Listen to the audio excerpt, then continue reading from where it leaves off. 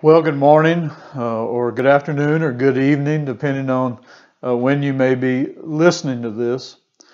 Listen, what I want to share today is part devotion and part preview for the April 19th message. Let me begin with a statement and a question, and really the question is one I don't have to ask because I'm pretty sure I know the answer.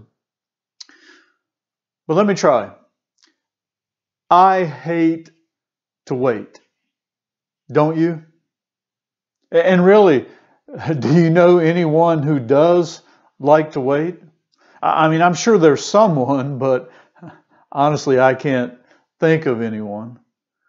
I think waiting has been even more difficult in this digital age where we're so used to instantly having things available to us. I haven't done the research, but experience indicates that we may be more impatient now than ever before. And then along comes our current crisis. It's a prolonged season of waiting, of slowing down. I don't know about your home or business, but even my internet has slowed to a crawl during this crisis. And listen, that's clearly a minor inconvenience compared to what some are enduring. And that's a complaint from a person with a lot of privileges. There are places that have never even heard of the internet, folks, or a supermarket, or a drive-through, or ordering from Amazon, places where people struggle every day for sustenance for that day.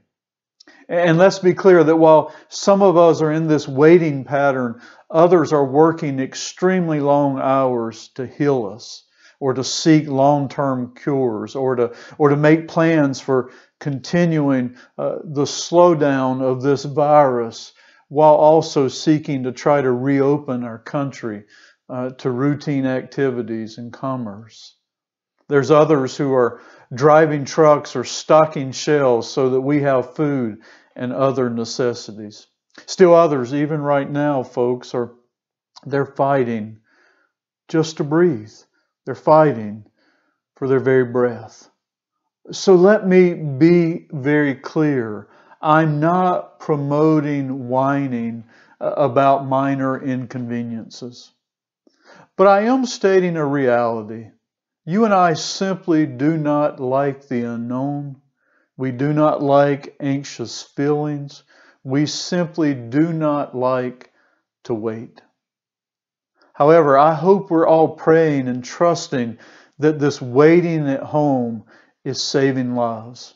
And you know what? If we get through this with our family well and with enough resources to see us through and jobs to go back to, then we're going to indeed be blessed among people. But for now, we must wait. You know, God's Word even says a lot about waiting. For example, Psalm 37 verse 7 says, "Be still before the Lord and wait patiently for Him." And some of you may be thinking, great, even God's telling me to wait.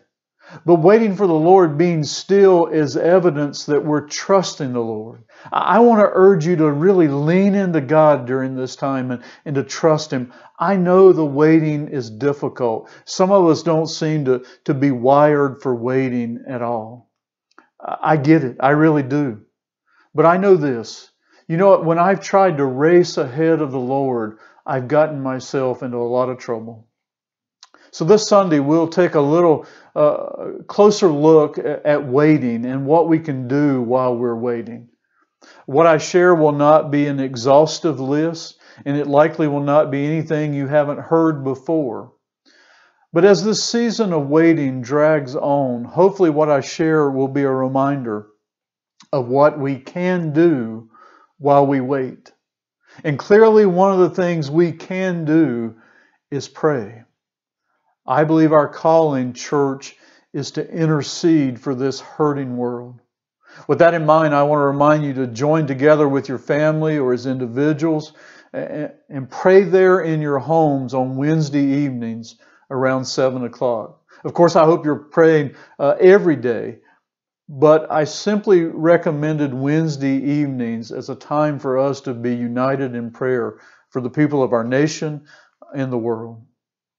So please do so tonight. If you can, later tonight, just stop and join together in your homes and pray.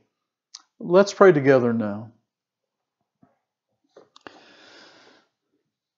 Father, we grow weary of waiting,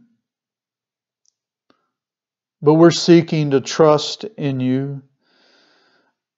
And Lord, right now, at least our region has been spared what so many are enduring, and we are grateful. But Lord, we continue to pray for those places and people suffering so much.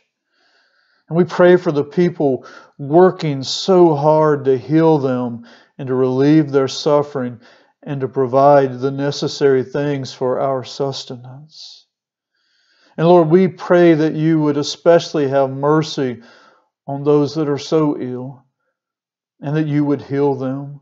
We pray that you would especially have mercy on those working in hospitals around this nation and indeed around the world. We pray that you would give each one courage to trust in you and the strength to endure. Oh God, continue to protect us and watch over us during this season of anxious waiting. Oh Lord, deepen our faith and help us trust you more. We believe. Help our unbelief. In Jesus' name, amen. Hey, I hope you will join us Sunday morning. Take care of yourselves. God bless. Bye now.